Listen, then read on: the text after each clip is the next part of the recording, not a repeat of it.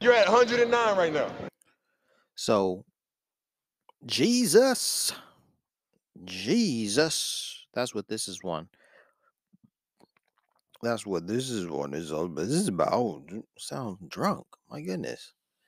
This one is about Jesus. I just watched Mel Gibson. Well, I just watched a short on YouTube featuring Mel Gibson, an interviewer at some event, and the interviewer asked Mel Gibson if he's going to make a Passion of the Christ 2. And he responds, yes, he is. It's going to be about the resurrection of Christ. And Mel Gibson then says that it's going to be a movie.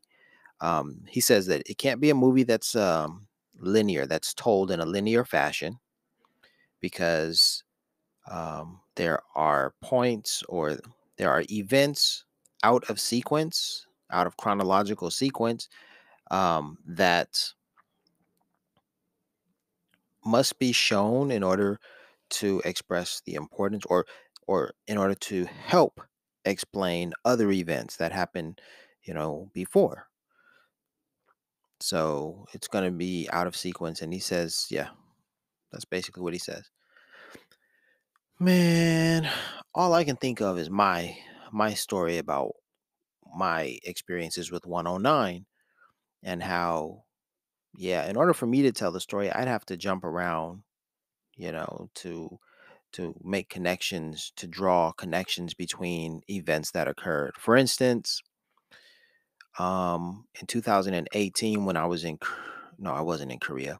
In 2018, I was in Ethiopia, and I walked past the door, and I noticed that the door had 109 written on it, and I was perplexed by that.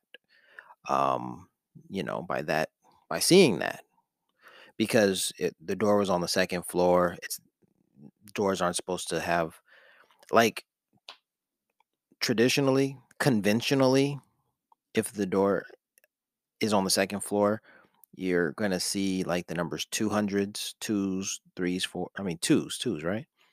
And actually, the door did have a 200 number on it that was affixed to the door. But someone had written 109 on the door. So, all right. So I had that experience in Ethiopia, but then, because I had that experience in Ethiopia, it meant so much more to me when in 2019, and when I was in Oman, and that car cut me off on the day that I learned of Nipsey's murder, and 109 was on the license plate. Because in my mind, I was saying to myself, like, basically, I was focusing on Nipsey in that moment, because I had learned that he had been killed. And then, because 109 was a very real, like, thing to me, it was like, whenever I saw those numbers, I would calm down. I literally would calm. Well, I imagined that those numbers meant something to me. And so I used that to help calm myself down. Like, hey, those are my numbers. I would say to myself, all right, well, that's a good omen. You saw your number, so you're good, right?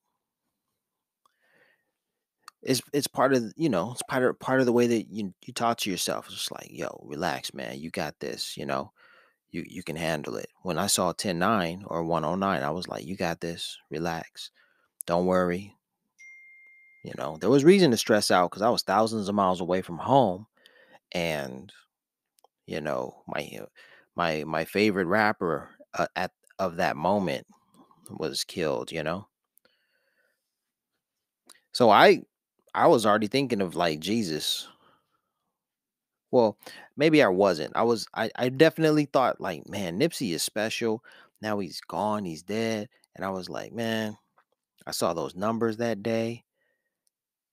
But the idea that I had seen those numbers in Ethiopia too, because basically my whole tour of Ethiopia was like a very religious, um it was sort of like a pilgrimage, you know.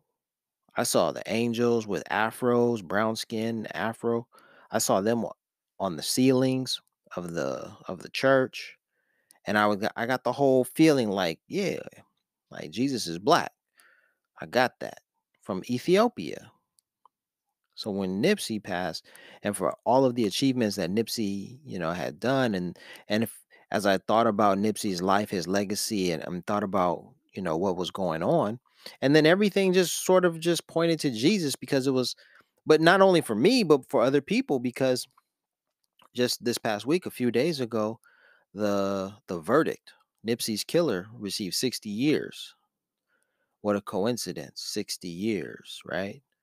Because they're the Rolling 60s gang and all of that. But someone in the comments, when that news broke, someone, Slossing Girl, posted about it, and she said that, well, she broke the news, and then people were commenting under this Instagram post, and they were saying things like, one particular person said, "Man, this is crazy. Nip died at 33. That's the same age Jesus died, 33." And Nip's mission on Earth was to help and heal people, heal his community. Another thing that Jesus was doing. And then Jesus was betrayed by a Judas. He was betrayed by a traitor. And essentially, how else can you describe Nipsey's killer but a Judas, a betrayer, because they were from the same gang. You dig? So, yeah, that's what it is. I think he might have mentioned something else, but that was someone else's idea. I'm glad they mentioned it and put it all into perspective because that's basically my, summation. I'm in the desert of all places, and I'm like, I'm affected by this man's death, and I'm like, I'm trying to put the pieces together, and I see 109 on the day that he's murdered, just within an hour of getting the news, waking up and getting the news. Within that hour, I see 109, and then I go back to the time that I saw 109 in Ethiopia, and then I made a connection between that. Like I was learning about Ethiopia. I know Nipsey's country was Eritrea, but Ethiopia and Eritrea were once part of the Aksumite Empire. That's how that connection was made. In fact, Nipsey's father is in Eritrea now, according to Instagram. His Instagram posts show him in Eritrea. That's biblical land. That's land that was conquered or um the Queen of Sheba reigned over that land. So like all of this information that I was gathering, you know, I it was a climax. It was the moment when Nipsey died that I what synergy? I synergized. I aggregated all this information and it just everything just said one thing to me like Nipsey was the one. Now, I'm not saying Nipsey is Jesus. I'm saying Nipsey is like the closest we've come to a Jesus. That's what I'm saying, you know. S- So when I listen to Mel Gibson talk about making a movie about Jesus, the fact is that Jesus is the most popular, probably the most popular he's ever been. You got Kanye West releasing records, Jesus is King, talking about he's a God, and just, and he's speaking in everything that he talks about. He's saying, you know, in the Lord's name, Amen. When he finishes what he's saying, he said, in the Lord's name, in Jesus' name, Amen. This is what he said. So it is what it is. And yeah, so it's all about Jesus.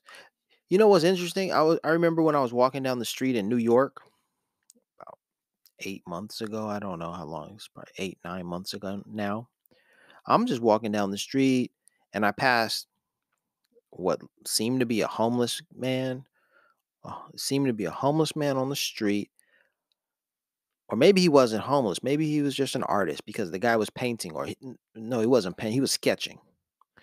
The guy was sketching, and as I was passing him by, he said, Jesus. And I looked back and I thought, man, that guy is focused on Jesus. He's drawing or he's getting inspiration from Jesus. He's writing down things and he's whatever he's drawing, like his mind is on Jesus. And that kind of supports what I'm talking about. You could be walking down a random street, a homeless person will be there, and the homeless person will say, thank Jesus, thank the Lord, God bless you, something. Yeah. I remember I was in Saudi Arabia and I was leaving the American embassy and I passed a couple who were just talking. And as I passed, I heard them say Jesus. And it probably was more like, Jesus, or like, oh man, we have to we have to pay this or do this at the embassy. Ah, Jesus. And I just happened to walk past them. There are just these moments that stick out, and it's just like, geez, man. Wow. But the point here is that, it's on everybody's mind. Everybody is thinking about Jesus in some form or fashion. You've got multimillionaire, what are they?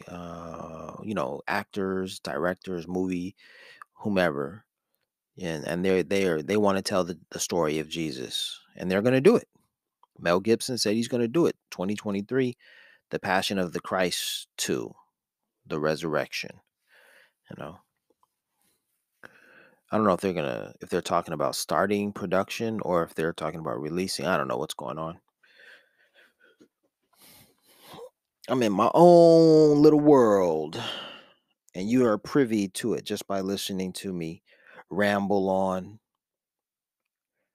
Yeah, just rambling on. Yeah. Yep, those numbers, 10 and 9.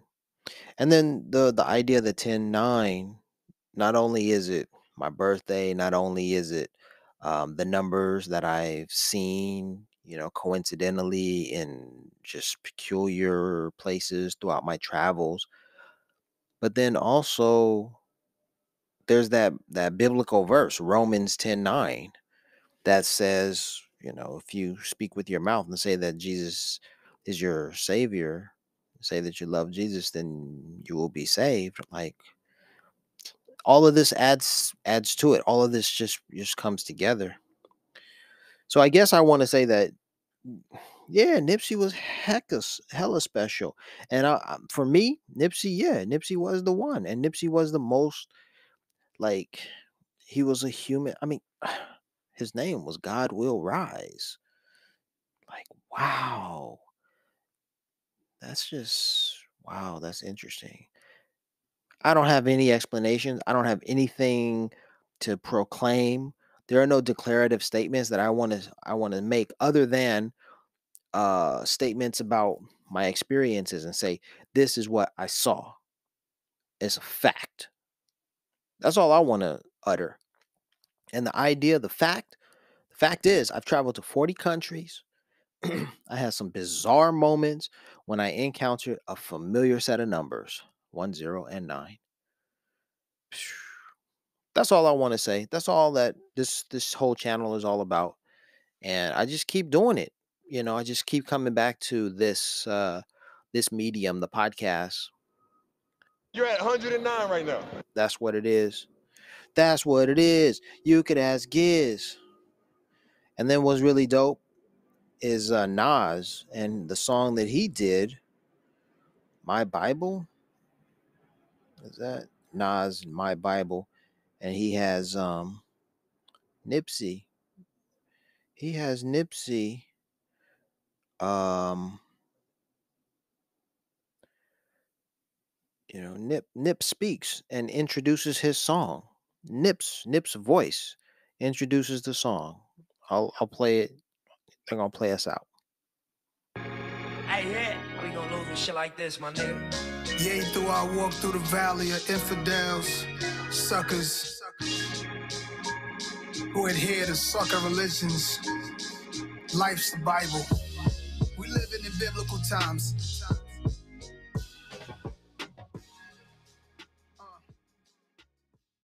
You're at 109 right now.